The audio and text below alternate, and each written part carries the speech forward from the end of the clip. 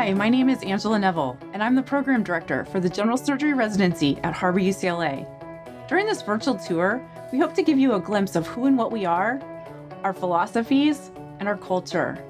We're looking to build the next generation of surgeons, accomplished, genuine, and clinically competent. Welcome. Hi everyone, my name is Reed Ayabe. I'm one of the chief residents here. And today I'm excited to be able to take you on a tour of a hospital that's very near and dear to my heart, Harbor-UCLA.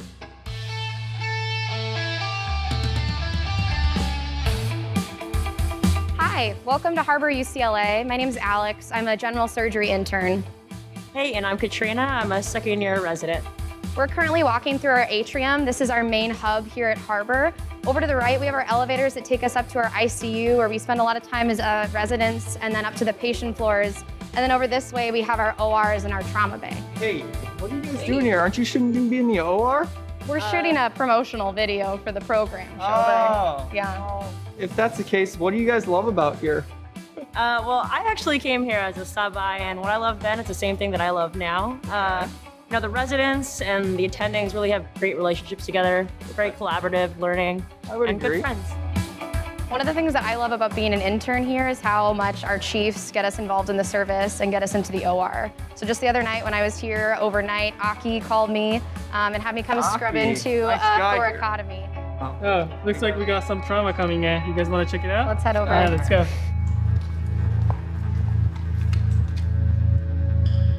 Hi, my name is Aki. I'm one of the chief resident, and I'm going into surgical critical care fellowship next year. I'm very grateful for the opportunity Harbor gave it to me. We see over 5,000 trauma activation a year with 25% penetrating trauma, and this is our trauma bay where all the action happens.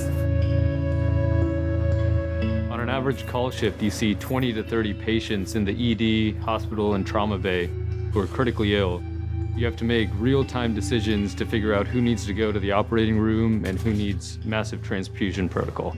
In addition to this, we're operating throughout the night. It's an all-hands-on-deck situation. Every member of the team, from the medical student to the attending, is integral in the care of our patients, most of whom come from the most underserved population of Los Angeles.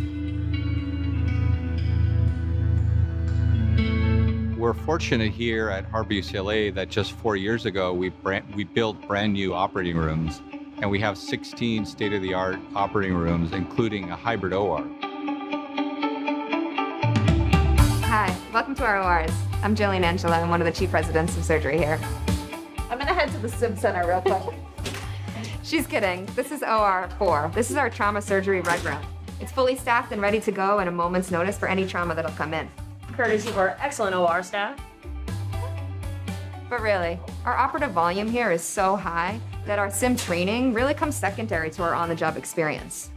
Last month, as a trauma second year, I already did an X-lap with my attending. I'm here with our Da Vinci robot trainer. Harbor-UCLA is one of the only county hospitals in the US that offers a fully integrated and structured robotic curriculum.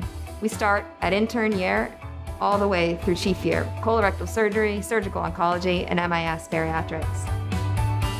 Our beautiful surgical ICU, which is where we're located, which when I interviewed here, one of the most memorable parts of the tour was coming through this ICU because kind of the controlled chaos I was looking for.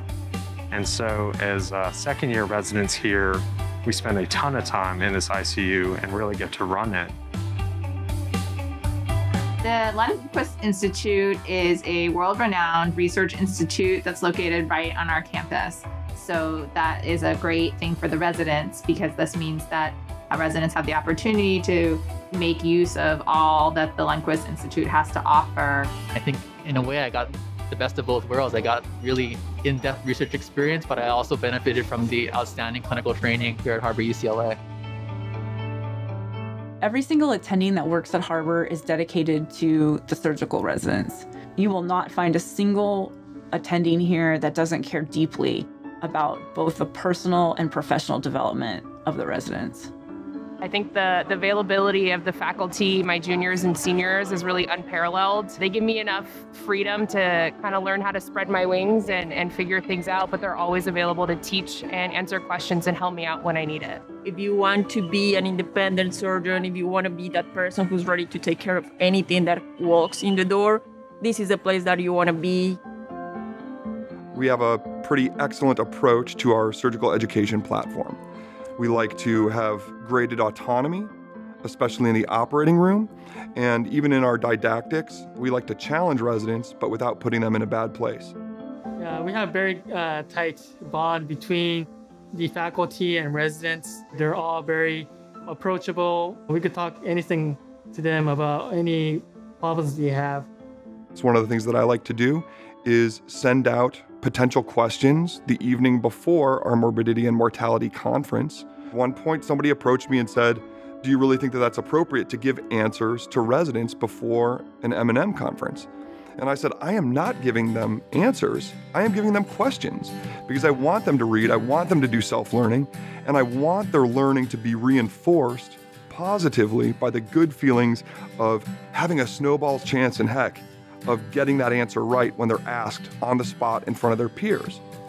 I'm inspired by the people that I work with here, how incredibly hard my chief residents and my other juniors and even my interns, how hard they work for our patients, and they never complain about it. And when it really comes down to doing good patient care, everyone here is all hands on deck. Everyone is trying to help. And that to me makes it worth coming to work and worth working the long hours for these patients.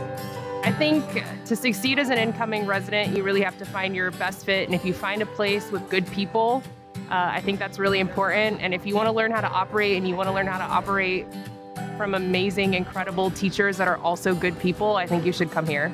You are operating as an intern, operating as a very junior resident. As early as your second and third year, you're starting to have leadership roles where you are taking other residents through operations or procedures.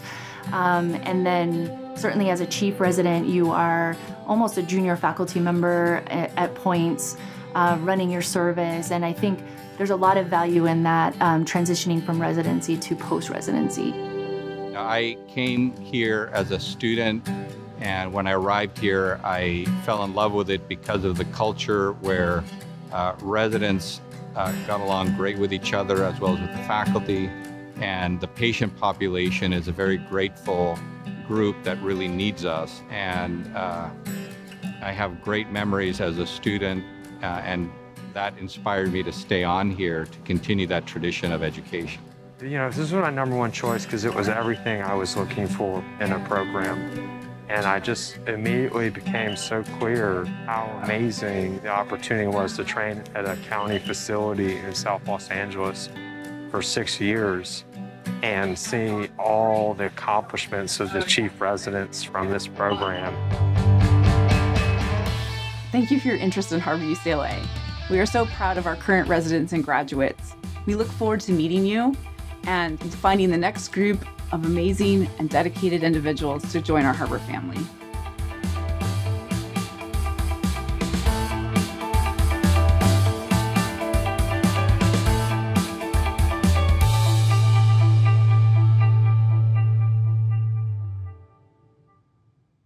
What's the best cafeteria item? The desserts here are actually really good. I think, the food here is not the best or good edible. It's not really edible, but they make cakes. You have cake every day for lunch. It's a little bit crazy, but that part is good. I think everybody would probably say the tater tots by the time you're done here, just like Malcolm Gladwell's book about 10,000 hours. You'll probably eat 10,000 tater tots, and that's when you know you're ready to move on. Our cafeteria may not be the best ever, but a lot of time when you're taking call and trauma call, our faculty and attendings will buy you dinner. And coming from South Carolina, I don't think we necessarily have the best of all kind of diverse cuisine. No knock on my home state, but man, the Thai food and the Mexican food, half the time I don't even know what I'm eating, but it is truly to die for. Yikes. Diet Mountain Dew. It's been a favorite for 14 years. Well, I'm actually kind of fond of their chicken, so I think the key there is just don't take such a big bite.